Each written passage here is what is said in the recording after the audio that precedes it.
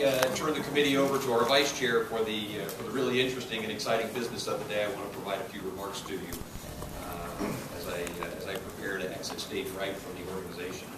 A couple of thank yous. First of all, to all of my friends who have been helpful and supportive of me over the years. I want to say thank you. To our colleagues and staff, a big thank you as well. I can tell you, having worked in and around this organization for the past 5 years, ladies and gentlemen, you don't know how lucky you are to have a super qualified staff who works at the party today, and one that worked at the party when I took it over. Credit to Chairman Bennett.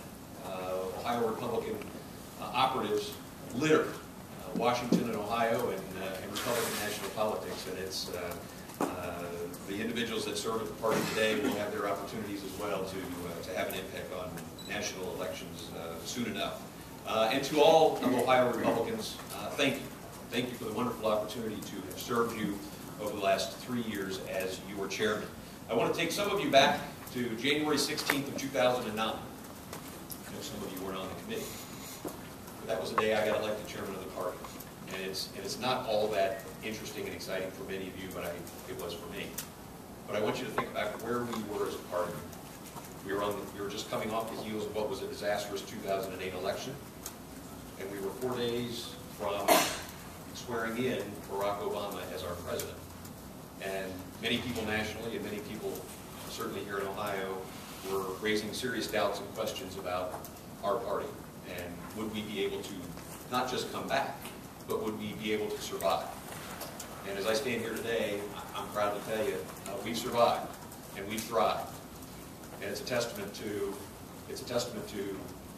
the political environment, candidly, that the opposition gave us in 2010. But more importantly, it's a testament to the conservative candidates that came out and wanted to run, that came out with a conservative message and won. It's a testament to the grassroots support, the tremendous grassroots support that we saw from groups across the state, groups across the country, who helped change the political dynamic in 2010. And a little bit of credit goes to the staff and the infrastructure of the Ohio Republican Party.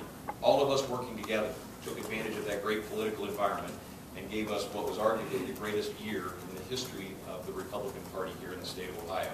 And we are seeing the fruits of that labor today with conservative leaders in Washington and conservative leaders in Columbus making an impact on public policy. And once again, driving home the fact that elections do have consequences. As the President reminded us in the middle of 2009, elections have consequences, they do, sir. And what we're seeing is we are reaping the fruits of our labor and the benefits of winning those elections in 2010. And now, as we look forward to 2012, the pieces are in place. The pieces are in place for us to do well in Ohio and for us to do well nationally in November of 2012. And it's our job to make sure that we get about doing that business. There are 750 Republicans on the ballot this fall who are counting on us. Who are counting on us to lead, to nurture, to support, to help them across the goal line. That's hundreds of countywide candidates. That's 3 Supreme Court candidates and Justices Cupp, O'Donnell, and Judge Kennedy. We have 13 members of Congress to re-elect. We have majorities in the House and the Senate that we need to re-elect. We need to make Rob Portman the senior U.S. Senator from the state of Ohio by electing Josh Mandel and beating Sherrod Brown. And it's time for us to get behind Mitt Romney as the nominee of our party and make sure that we focus our sights on taking back the White House. We can do that, ladies and gentlemen, I have no doubt about it. But we have to do one important thing, and that is we have to put aside the differences and the rifts that exist within this party. And that's part of what is going on here today. I want you to look around. I want you to look around at the people who sit beside you, the people who are in front of you and behind you. I want you to look at the people who are along the wall, the back of the room, and in the front of the room. The people in this room are not your political enemies. The people in this room are not your political adversaries. The people in this room are not your political opponents. Our political enemies, our political adversaries, our political opponents are the people who want to continue to support and advocate for the policies of the President that you and I know deep down in our heart are wrong for this country. Don't lose sight. Don't lose sight of that. They are the political enemies.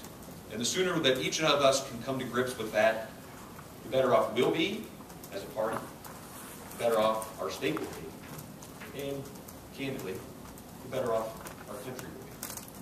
Because there are Republicans across the state, there are Republicans across this country, and literally people across the world who are watching what this organization does going forward.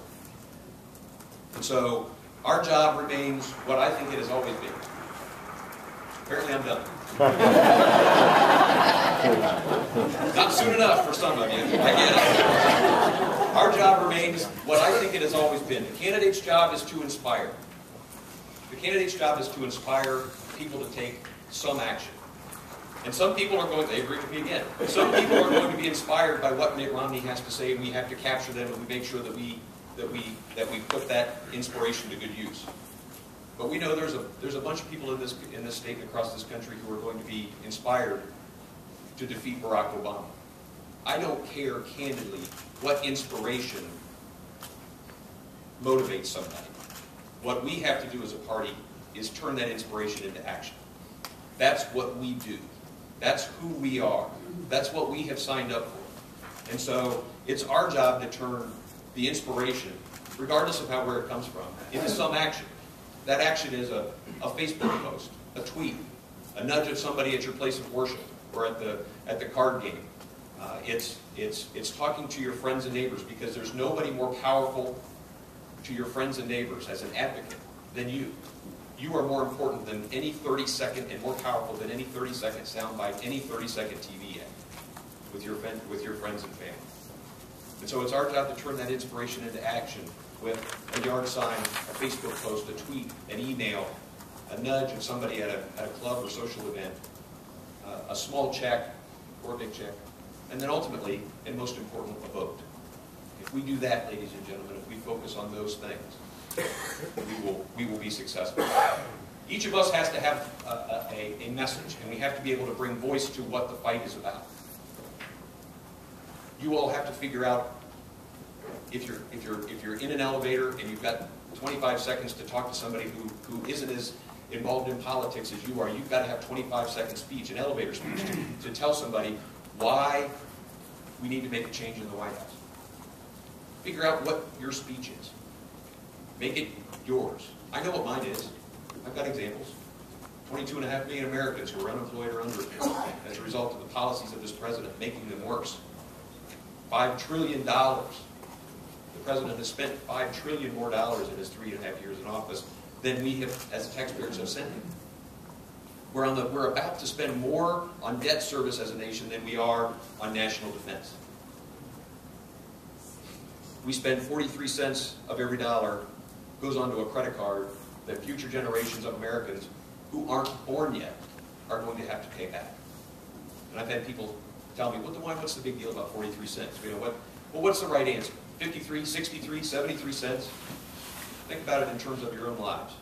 How many of you could live your life putting 43 cents of every dollar on a credit card with no plan to pay it back?